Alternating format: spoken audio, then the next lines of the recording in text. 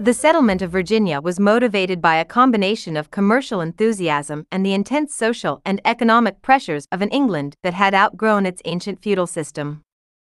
Farther north in America, in the area still known as New England, settlement was motivated more immediately by religious zeal. As early as the reign of Elizabeth I, certain members of the Church of England, which the Queen's father, Henry VIII, severed from the Roman Catholic Church during 1536–40, had become extremely critical about what they considered compromises made with Catholic practice. A group of Anglican priests, most of them graduates of Cambridge University, advocated such articles of religion as direct personal spiritual experience, rigorously sincere moral conduct, and radically simple worship services. They felt that the mainstream Anglican Church had not gone far enough in reforming worship and purging it of Catholic influence. When James I ascended the throne in 1603, Puritan leaders clamored for reform, including the abolition of bishops. James refused.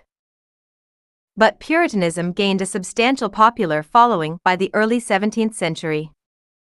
The government and the mainstream Anglican Church, especially under Archbishop William Laud, reacted with repressive and discriminatory measures amounting to a campaign of persecution. Some Puritans left the country, settling in religiously tolerant Holland, while others remained in England and formed a powerful bloc within the parliamentarian party that, under the leadership of Oliver Cromwell, ultimately defeated and beheaded Charles I in the English Civil War. The New Israel. The Puritans who left England were, logically enough, called separatists. Most of them were farmers, poorly educated, and of lowly social status. One of the separatist congregations was led by William Brewster and the Reverend Richard Clifton in the village of Scrooby, Nottinghamshire. This group left Scrooby for Amsterdam in 1608. Then, the following year, moved to another Dutch town, Leiden, where they lived for 12 years. Although the Scrooby group had found religious freedom, they were plagued by economic hardship and were concerned that their children were growing up Dutch rather than English.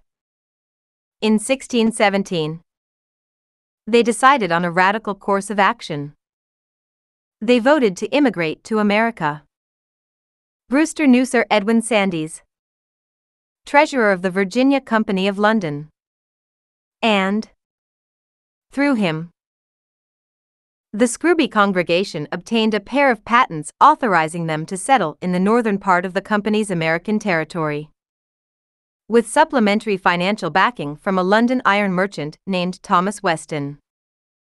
Somewhat less than half of the congregation finally chose to leave Leiden.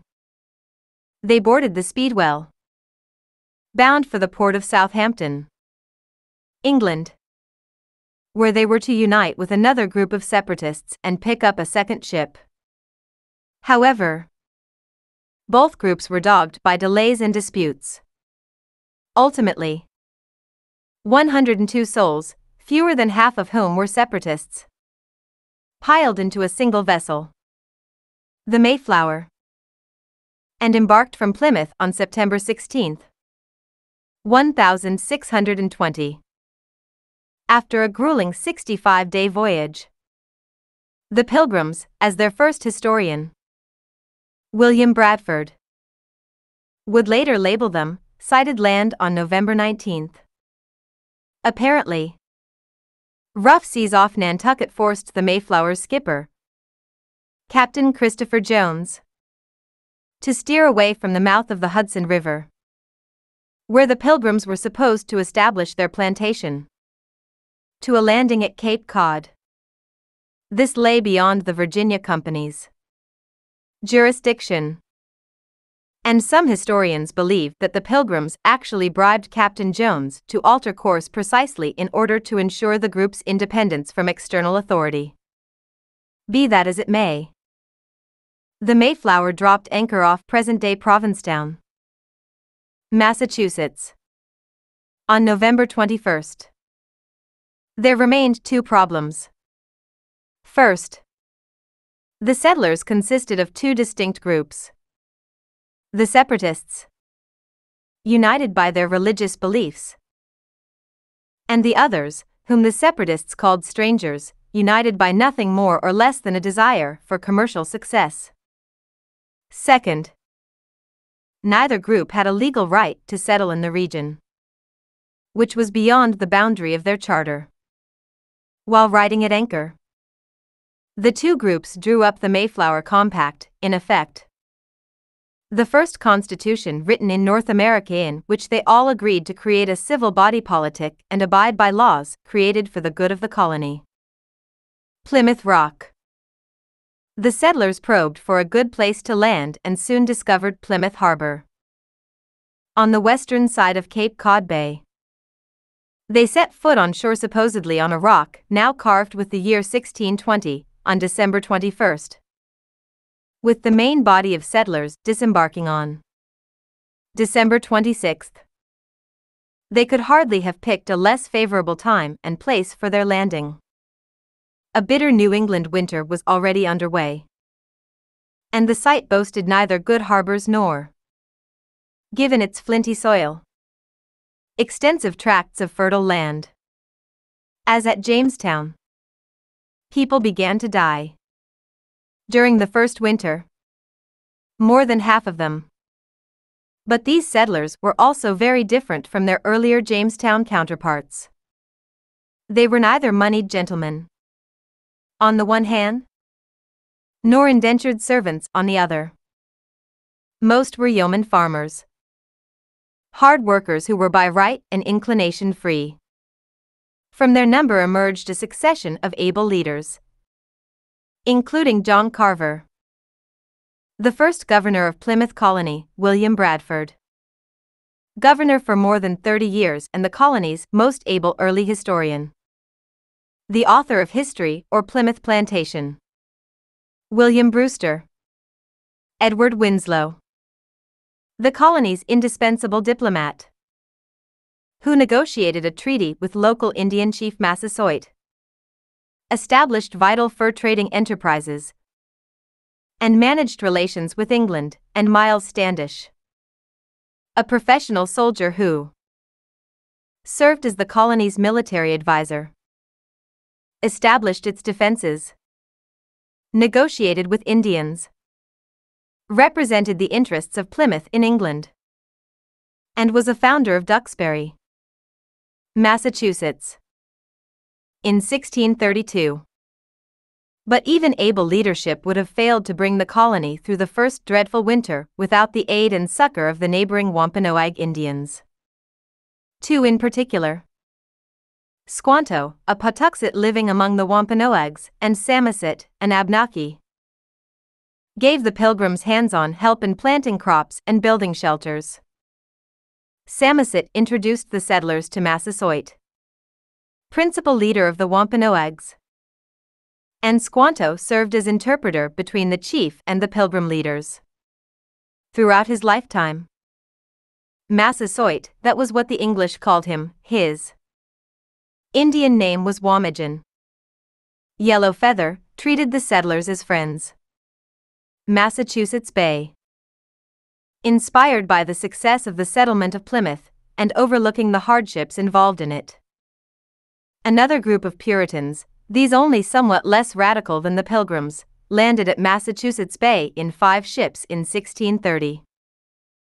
11 more ships arrived the next year, under the auspices of the Massachusetts Bay Company, a joint stock trading organization chartered by the English Crown in 1629. 20,000 immigrants, mostly Puritans, would arrive by 1642.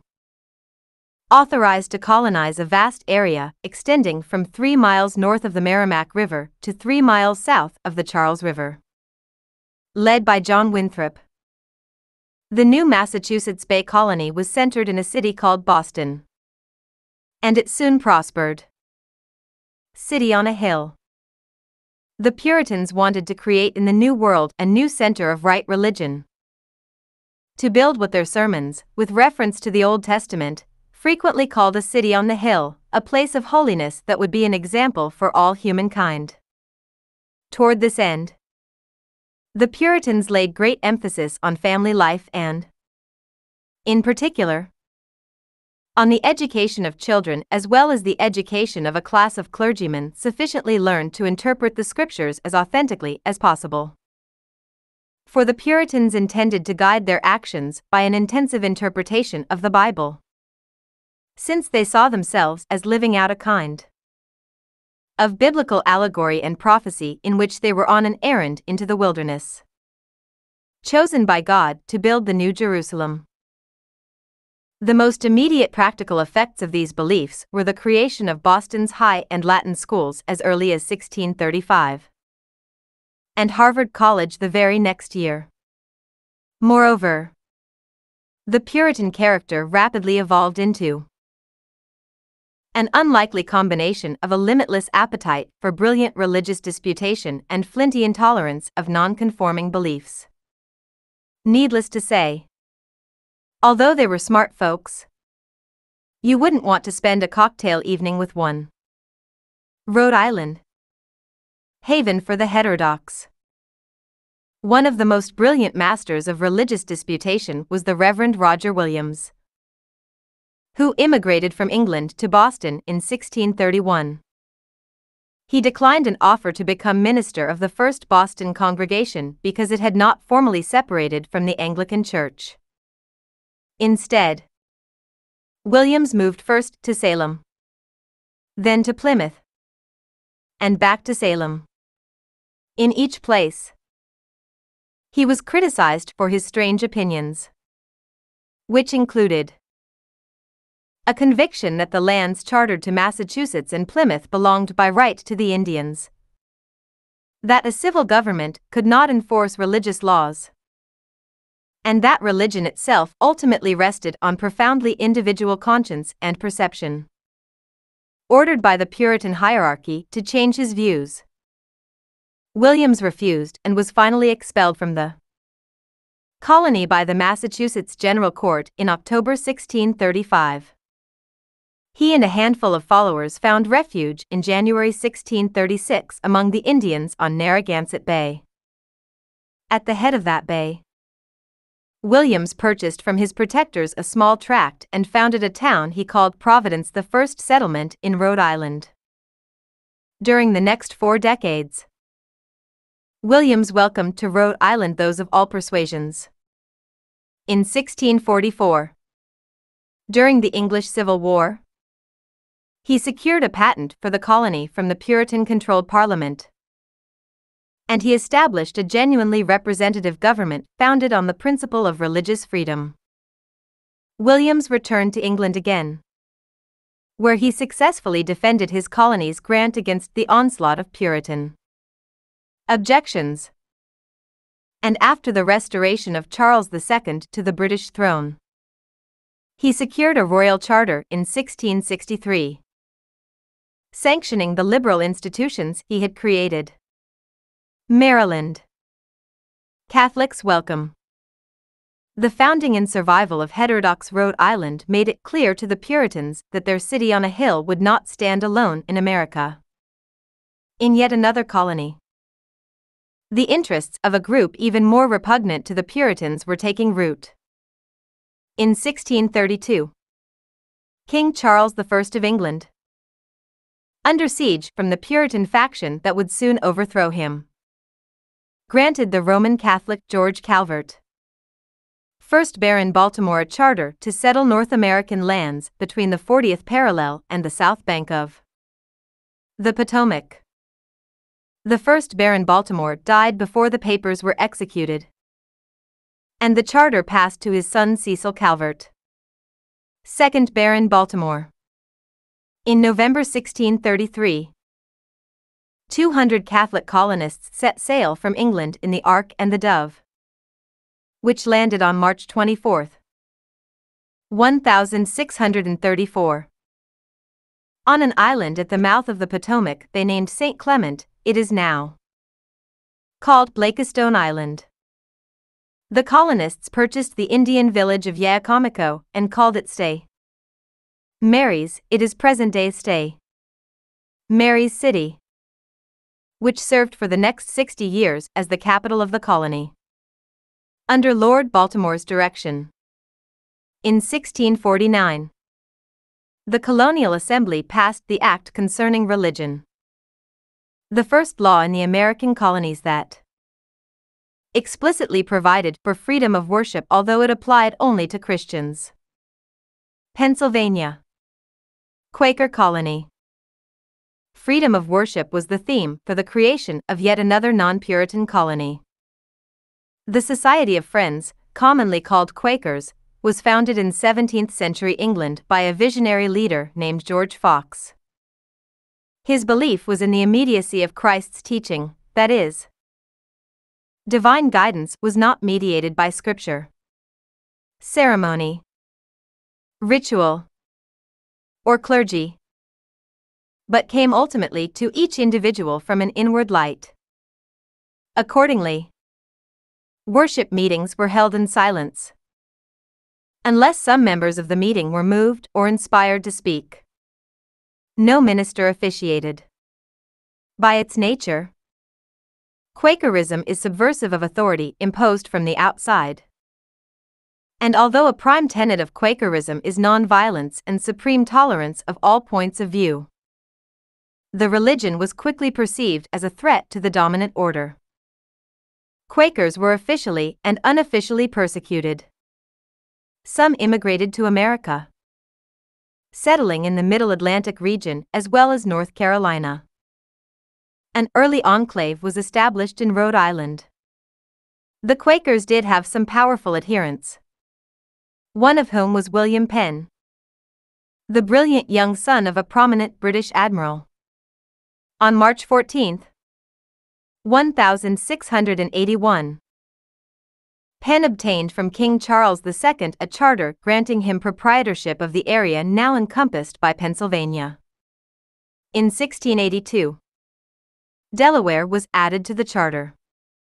The region was occupied by some 15,000 Delaware, Shawnee, and Susquehanna Indians, as well as tribes associated with the Iroquois League. During the 17th century, it was claimed by Dutch, Swedish, and English interests. Penn landed at the site of present-day Newcastle, Delaware, and Complete Idiot's Guide 38 to American History performed livery of season, legally taking possession of his grant by pulling up a tuft of grassy turf in his hand. In 1682, he founded Philadelphia, a name Penn formed from two Greek words signifying brotherly love. The name expressed the intent of what Penn planned as a holy experiment of living in harmony. Under Penn, the Great Law of Pennsylvania extended male suffrage to those who professed a belief in God and met modest property requirements, imprisonment for debt. One of the great scourges of life in England was all but eliminated, and the death penalty, liberally applied in the mother country, was restricted to cases of treason and murder. In a combination of the best tradition of English common law and a dramatic foreshadow of the United States Bill of Rights, the Great Law specified that no person could be deprived of life, liberty, or estate property except by due, fair, and impartial trial before a jury of 12. Georgia. Utopia and prison. Founded on firm, though diverse, religious principles. Plymouth. The Massachusetts Bay Colony. Rhode Island. Maryland, and Pennsylvania were all expressions of hope. Variations on a theme of desire for a better life. The origin of Georgia was even more frankly utopian. In 1732, James Edward Oglethorpe, whose character combined military discipline, he was a general, with a passion for philanthropy, organized a group of 19 wealthy and progressive individuals into a corporation that secured a royal charter to colonize Georgia as the southernmost of Britain's North American colonies. Oglethorpe's bold plan was to create a colony as a haven for various Protestant dissenters. But, even more importantly, for the vast and ever-growing class of insolvent debtors who languished in British prisons and also for persons convicted of certain criminal offenses. Oglethorpe reasoned that the colony would give the debtors a fresh start and would reform and rehabilitate the criminals. Selflessly, Oglethorpe and the other philanthropists agreed to act as trustees of the colony without taking profits for a period of 21 years. To promote a utopian way of life, Oglethorpe prohibited the sale of rum and outlawed slavery in the colony. He also set regulations limiting the size of individual landholdings in an effort to create equality. The first colonists who arrived with Oglethorpe in 1733 were placed on 55-acre farms, which they were forbidden to sell or transfer. But this arrangement, key to the project, was quickly abandoned. To begin with, few of the original 100 colonists were debtors or sufferers of religious persecution or even criminals ripe for rehabilitation. They were speculators looking for opportunity. They soon found ways of circumventing the 55-acre limit to landholding. And once large plantations were established, slavery followed. Georgia was now no different from England's other southern colonies. The slaves of Virginia.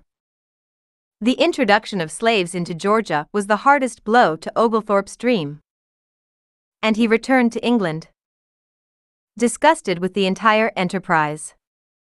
Like most other even modestly enlightened individuals, Oglethorpe regarded slavery as evil. Yet it persisted, even in a would-be utopia, and would persist until it tore a nation apart. Just as Georgia was a latecomer into the British colonial fold, so it had adopted slavery late in the scheme of things. In 1619, just 12 years after Jamestown got its shaky start, Dutch traders imported African slaves at the behest of the Virginia tobacco farmers. The first 20 or so were landed at Jamestown and were not racially discriminated against, but were classed with white indentured servants brought from England under work contracts. Indeed, many years passed before African slaves were brought to the colonies in large numbers. At first, they were purchased primarily to replace indentured servants who had either escaped or had served out the term of their indentures. As the plantations of the southern colonies, Virginia, the Carolinas, and Georgia, expanded, demand for slavery grew, as did commerce in slaves. The so-called triangle trade developed.